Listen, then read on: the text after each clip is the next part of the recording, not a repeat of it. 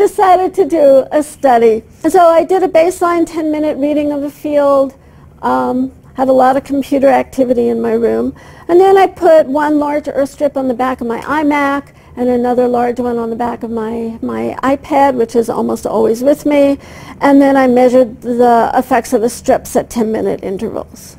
And so you can see, this is baseline. Area's pretty high. And I put, this was, and then I put the earth strips on, and this was immediately following putting them on. Immediately, so the first 10 minutes started probably about half a minute after applying them. And so that area really drops. 20 minutes later, 20 to 30 minutes later, it's continuing to drop. And I ran out of time, but my guess is if I just kept doing this, you would see that it just keeps dropping and dropping. It's really pretty cool. It's a lot of EMF activity, so not really a whole lot life force present.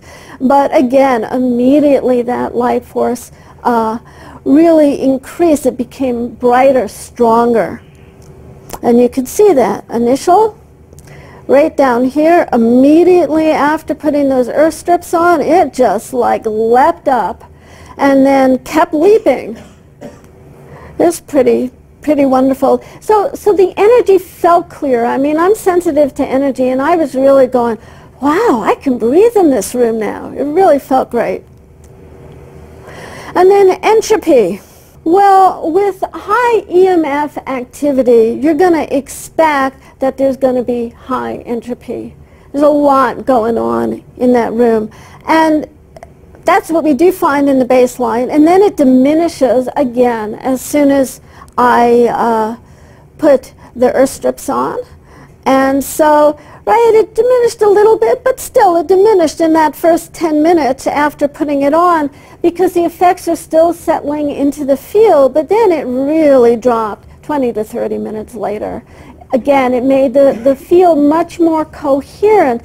When entropy is low, it means it's less susceptible to change, which means that even if I brought a cell phone into the room, or I have one computer that I didn't put earth strips on, that's not going to really make much of a difference, because the entropy has gotten so much lower, it's really resistant to change from outside influences.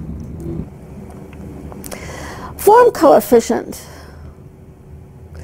Well, what we see is that the spatial field becomes more active. The more active it is, the less likely it is to hold any of that negative EMF information.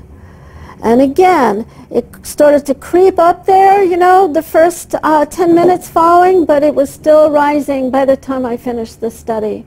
So that's really also, it's great. You know, I never know what I'm going to find when I start one of these studies. And it's always fun to find something that I don't expect, but it's even more fun to find something that demonstrates so perfectly, point on, what the product's supposed to do.